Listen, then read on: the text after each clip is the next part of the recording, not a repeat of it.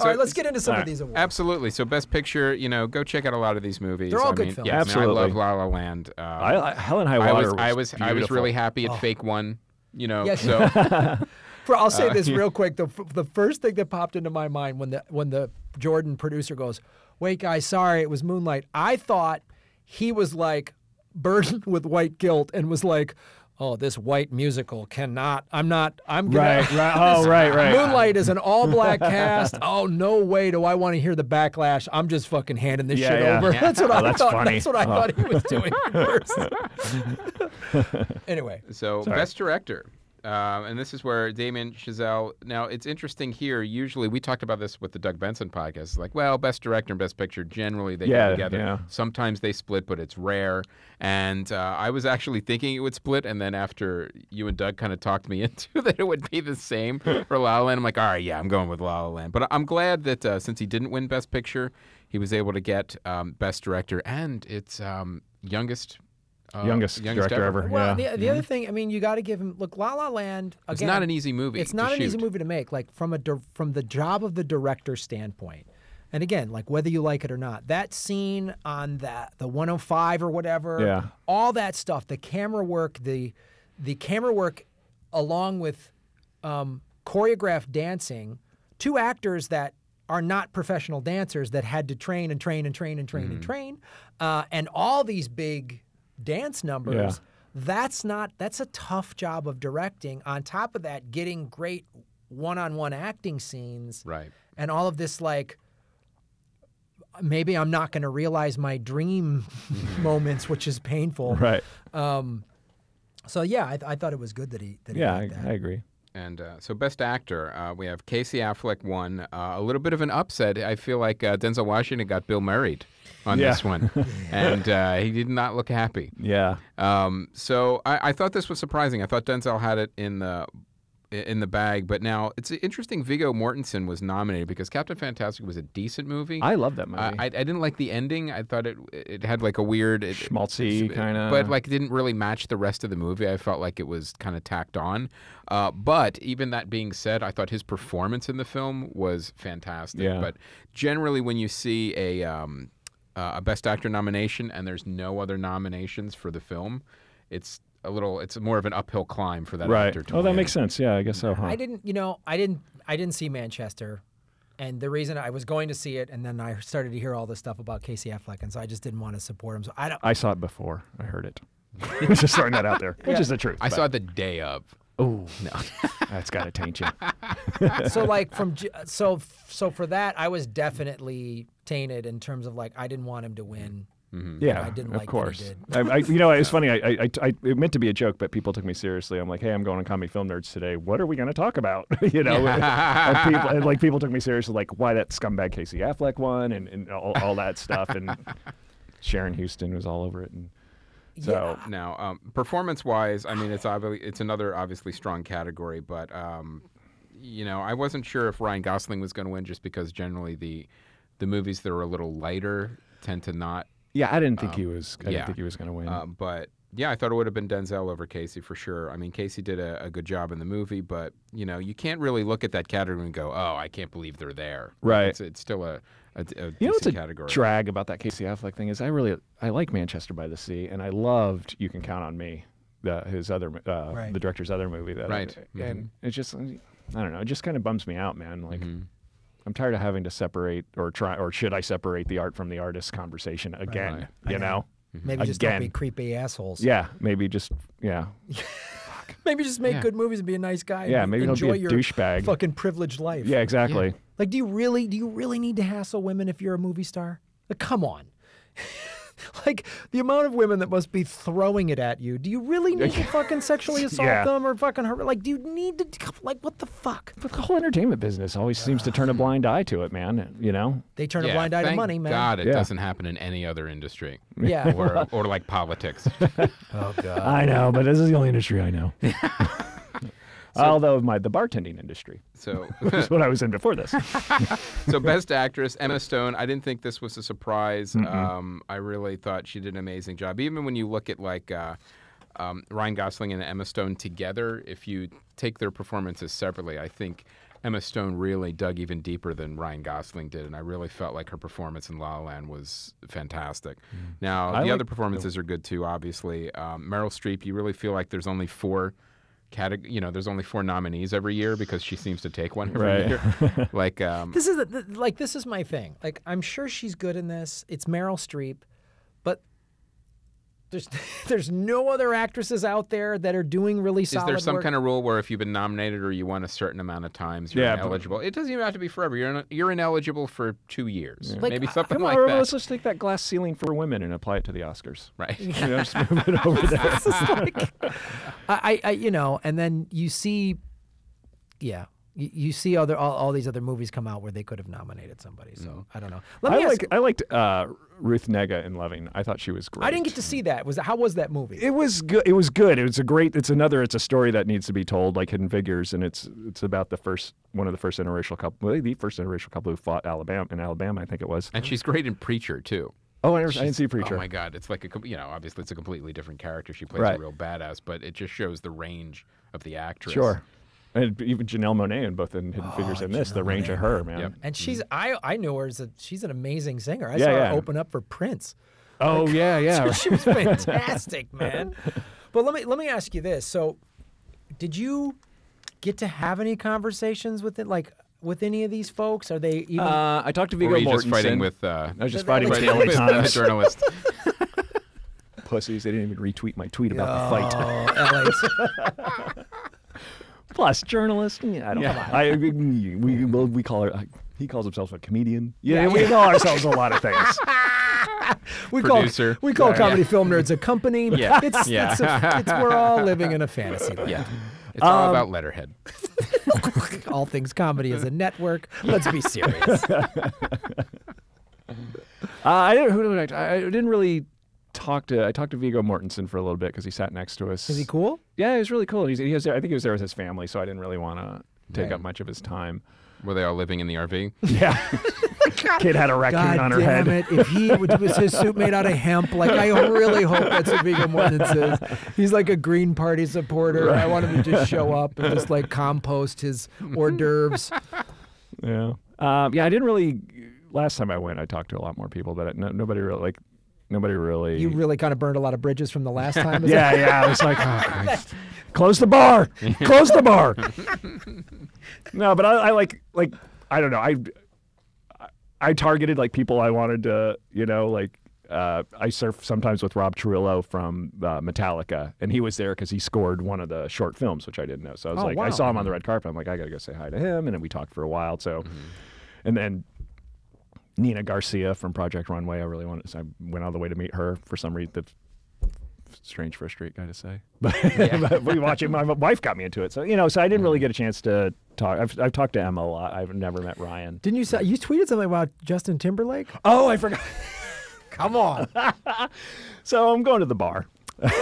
And Justin's down there, and that opening to the Oscars this year was fantastic. Yeah, I thought it was great. Great way to open the show. It was great. And you know what's? I hope they do that every year because I like the sprinkling the songs throughout. And do a big number. And you already got one down at the beginning. Yeah, you're opening the show, getting one down. Yeah. And a fucking ass shaker too, man. Right. Yeah, it was a great way to open. Obviously, the stage managers and stuff came in. We're going to open, so you guys won't. Please get out of your seats and dance. And he's like, I don't have to tell you once you see this. And sure enough, man, when he came through the thing, and they walked right, they came right by us. It's a great song. Yeah. And so, I don't know, halfway through the show or something, I'm actually going to meet my friend Wendy Wilkins, who is working that show. Oh, nice. She's doing some, who I'm sure you guys know. And Justin was there, and and he was just talking to one or two other people. So and he turned and looked at me. I said, "Oh man, what a great opening, man! That was awesome. You had all these uptight people, asses out of their seats, man. It was probably one of the best openings of Oscar I've seen in a long time." Thanks. No totally shouldered me. Way. He shouldered you. Me. I'm like, motherfucker. Half my friends write for Saturday Night Live. You wouldn't even have a comedy reputation without them. Wow. Just shouldered me, man. J. Tim shouldered you. Mm. Isn't he small? Isn't he a short guy? No, he's about my height, I think. Oh, really? Yeah. Is it because of something happened at a previous Oscars, Murray? Did you say I something told James appropriate? Franco to suck it last time I was there. So you're like Get off on your a fucking list? phone, Franco. Making us Italians look bad. Yeah. I don't know why I brought race into it. Yeah, listen. And I will That's the one Italian that's making you guys yes, look bad? the one. Really? That's the one The thing one. that an Italian is okay. Him Nope, and the we're Pope. proud of everybody else. All right. I guess I'm gonna hang all the Irish on Sean Hannity. Yes. That's a good example. I will Yes, say this though. That's actually he is making us. Him and Bill O'Reilly have ruined the Irish people. Yeah. I will say that. Look, man, we've all And it's we've always all had after bad me Lucky days. Charms. Who knows? I could have been his agent saying he didn't get a part or something to talking to. Who knows? We all have bad days or whatever. Mhm. I actually met him once on what was that other Coen Brothers movie he was in? I'm blanking on it right now. With Oscar. So do you think maybe He was nice to me on that film. I'll say that. but he didn't know who you were? Oh no, there was no reason for him to know. If he who I would have was. known who you were, he would have been nicer, right? He probably thought you might have been one of these seat filler folks and was just like, "Oh, who's this mope?" I was dressed too nice to be a seat filler. Says the guy in the camo pants and the hoodie. Oh, I'm sorry. I didn't realize there was a dress code for comedy film nerds. There is. There is? This was the Oscar episode. Chris, this is my best T-shirt I'm wearing. This is my best camo. Wearing a hoodie. Mhm. So we need to go to Best Supporting Actor. Mahershala Ali. I don't think this was a surprise. He did an amazing job. Well, in me, it. you, and Doug all Yeah. gave this a should and will win. I really wanted to give it to Dev Patel's hair specifically, but yeah, we figured he would win. I'll say this. So I saw Lion and I saw Moonlight, and Dev Patel is great in Lion. Sure. But Mahershala Ali, again, and some of the credit has to go to Barry Jenkins, as I said. Mahershala Ali is it's when you bring up like the other thing that Ruth Negga has done, I think it's important because when you see Mahershala Ali in House of Cards as this guy who's just this, slicked up corporate political dude, and then you see him as this like thug in Power Man, in Luke Cage. Same guy. It's the same guy, but the actual name of the show. Yeah. And then you see him in this character. It's like that to me makes this character even better when you see their range, as you talked about before. So Absolutely. And I think, and I love Jeff Bridges, man, but ever since True Grit, he's been kind of doing the same voice. Oh, I mentioned that too. Yeah. Oh, you did? Okay. Yeah, and totally. I liked Hell or High Water. I This thought Chris weird, Pine was a little grovelly miscast, but thing. you didn't like Chris Pine? I didn't like Chris Pine. Really? I thought he was miscast. I really did. Oh, I thought he did a fine job. Dude, I thought he was. I was glad because I was like, he's not being all, Shatnery. Maybe it's because Yeah. he was next to Ben Foster. That's my theory. Because that's Ben Foster's bread and butter, that character right there, man. And he's so good at what he does that you kind of just forget he's Ben Foster. And the whole time I was like, oh, that's Chris Pine. Right. Yeah, well, Ben Foster is very good at playing the flawed bad guy, but he does him each time a completely different absolutely. way. This Like, guy it's- from 310 to Yuma is Yes. completely Right. different from this guy. And go back and watch him on Freaks and Geeks Yeah. when he played the special needs kid. Wow. All right. I hope that was him. Oh, we got a thumbs up from Aaron. All right. Aaron says thumbs up. So Best Supporting Actress, Viola Davis. Here's the thing. I predicted that she was going to win. Yeah. And as did Chris. This was a good category. Yeah. I think she had the most screen time of all the other nominees too. Yeah. That might be a factor in it. So I thought her speech was okay, but Murray, you were. I thought it was a little. I thought it was a little. Look how great we are, and thing. And again, I've only seen it once, and when I was there, so I have not gone back to see it, and maybe I missed something. But I thought it was, because this is a giant stroke fest, and Sure. we all do this. We all love the stroke fest. That's why we're in it. But I don't know. It can get a little too. Aren't we important? Look at us in an already aren't we important? Look at us environment. And I felt like hers was a little. There was one speech at the BAFTAs, which I don't know who. She must be some British theater woman who was like, at times like these, they look to us artists for the changing of the. I'm like, where's the bar? So we can get a little, and I thought she got a little self in that. Was it the Queen? Was she? Yeah, the Queen. Oh, I got a hilarious story about that. Tell us your Queen, Beth. Oh, it's not a Queen story. It's a Prince William story. Okay. And so we're at the Royal Albert Hall, which was awesome. It's the only time they'll ever be there. Probably the only time I'll ever step foot in the Royal Albert Hall. And the Royals were coming that night because I guess Prince William is the head of the BAFTAs, which the BAFTAs, by the way, is this charitable organization, unlike the Academy. You know what I mean? It's not some like corporate country club that decides who gets what? Who decides who gets a gold set. So there's so Prince William is involved, and it's and so we had to be there at like 6 or whatever because at 6:15 it's locked down because the Royals are coming in, and so Stephen Fry hosted it, and he came out. He's like, "Ladies and gentlemen, could you please stand up for the Royals?" And everybody stands up, and Prince William and whoever he's married to, I forget, come down the stairs. And Mary, who is always doing something hilariously wrong, goes, "Shouldn't we be clapping? Are we supposed to clap for it?" Like that, because it's dead silence. And this British bitch in front of us turns around and goes, "You don't clap for the Royals." And I'm like, "Fuck you." So I start clapping. So Mary got every American in the Royal Albert Hall clapping at the Royals when they weren't supposed to. God. Well, thank you for not furthering the stereotype of obnoxious Americans traveling abroad. That was really helped. We're just making America great again, one country at a time. Right. UK, and you're God coming knows next. there was no herd mentality. Once one American started clapping, the other ones did. Jesus. You didn't have an air horn for when they went by? Oh, God. How do you not shoot bottle rockets up and fucking...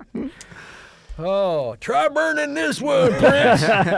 Well, that's good. I mean, Murray, the important thing is you went into another country and made a scene. Absolutely. Absolutely. Fuck them. We left them a long time ago. Yeah. The fucking Royals are a big waste anyway. Yeah, because our political system is perfect. Yeah. Trump 2017. Yeah. Oh, he's running again? He runs every year?